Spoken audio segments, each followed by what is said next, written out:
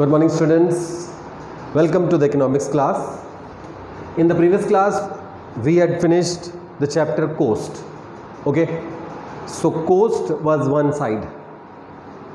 Cost is the total expenditure incurred on producing, on manufacturing a product. Okay, and we had studied TC, AC and MC. Okay, coast में हम लोगों ने implicit coast जो कि self owned sources पे होती है, self owned factors of production पे होती है, और एक्सप्लिसिट कोस्ट जो कि हायर्ड सोर्सेज के ऊपर, हायर्ड फैक्टर्स के ऊपर लगाई जाती है, ये सब हमने पढ़ा था और इनके फिर रिलेशनशिप। होप आपको सारी बात समझ में आई होगी। अब उसी के साथ जुड़ा हुआ चैप्टर हमारा next one is revenue. Coast एक साइड है and the other aspect is revenue. कोई भी प्रोड्यूसर जो है वो कोस्ट लगाता है, प्रोडक्ट बनाता है, फिर जब उसको सेल करता है मार्केट में तो जो उसे मिलता है that is revenue. Okay, so that is very easy to understand कि मैं 10 यूनिट्स बेच रहा हूँ अपने प्रोडक्ट की और मुझे उसका प्राइस जो 20 रुपीज़ लेना है, तो 20 into 10 200 is my total revenue. So revenue को ज़्यादा कुछ हार्ड एंड फास्ट वो नहीं है, सिंपली मैथमेटिकल बात है। आइए समझते हैं क्या क्या आएगा इसमें। सबसे पहले आता है definition, the amount we get on sales of goods and services is revenue और total revenue. The formula is total revenue is equal two output sold, जो यूनिट्स होंगी, into price per unit. Okay, easy. आगे बढ़ते हैं। Average revenue.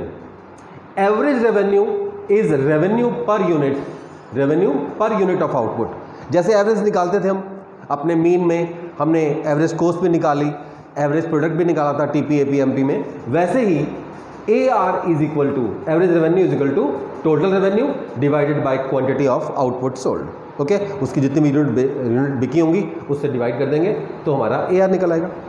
Okay, आगे बढ़ते हैं। Marginal revenue. What is marginal revenue? Same जैसे हमने मार्जिनल प्रोडक्ट किया था टीपी, एपी, एमपी में, फिर मार्जिनल कोस्ट किया था टीसी, एसी, एमसी में, ऐसे ही टीआर, एआर, एमआर में एमआर है, यानी marginal revenue. It is net addition to total revenue on selling an additional unit of output. मान लीजिए मैंने 5 यूनिट बेची थी और मुझे जो है 1000 रुपीज़ मिल रहे थे। अब 6 यूनिट बेचने पर मुझे जो मिले हैं वो 1200 रुपीज़ मिले हैं, तो एक एडिशनल यूनिट बेचने पे जो मुझे टीआर प्राप्त हुआ है यानी कि 200 रुपये, वो मेरा एमआर हो जाएगा। एमआर का फॉर्मूला बिल्कुल सेम तरीके से, MR is equal to TR2 minus TR1। Okay, इसको हम निकालना भी सीखेंगे और फिर इसके डायग्राम की बात भी करेंगे। कुछ बेसिक चीज़ समझ लें हम कि जैसे हमने TC, AC, MC किया था ऐसे इसमें भी टेबल्स होंगी, है ना। हम सबसे पहले रखा हमने output sold 1 2 3 4 5 and it all depends on price.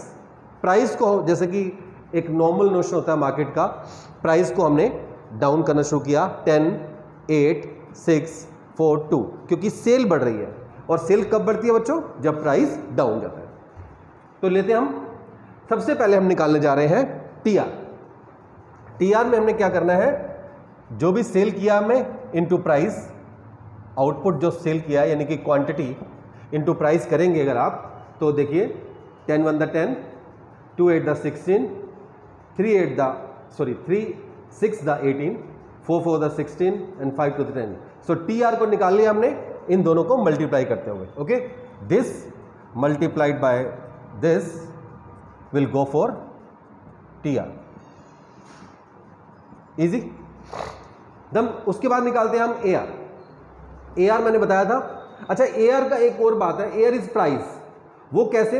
क्योंकि प्राइस से ही तो मल्टीप्लाई करके आपने निकाला था, अब आप उसी से डिवाइड कर देंगे, क्योंकि जो मैंने आपको AR का फॉर्मूला दिया है that is AR is equal to TR divided by quantity, है ना।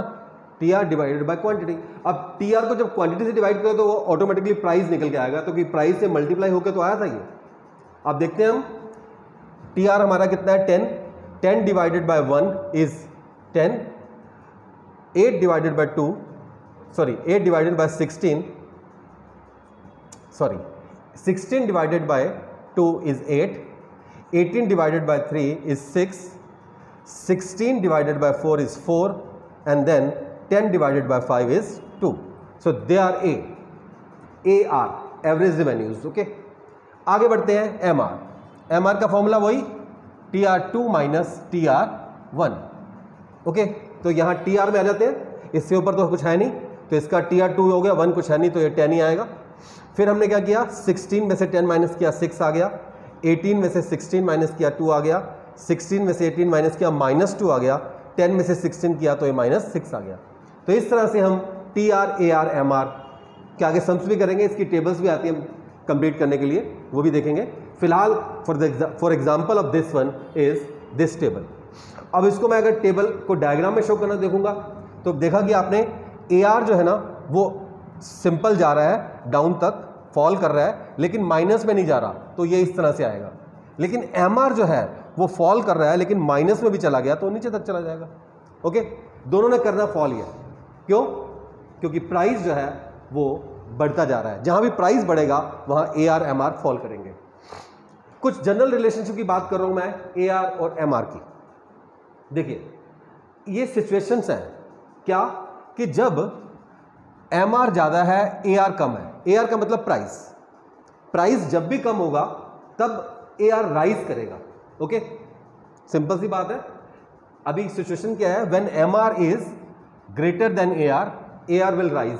Okay, second situation, when MR is equal to AR will be maximum and constant.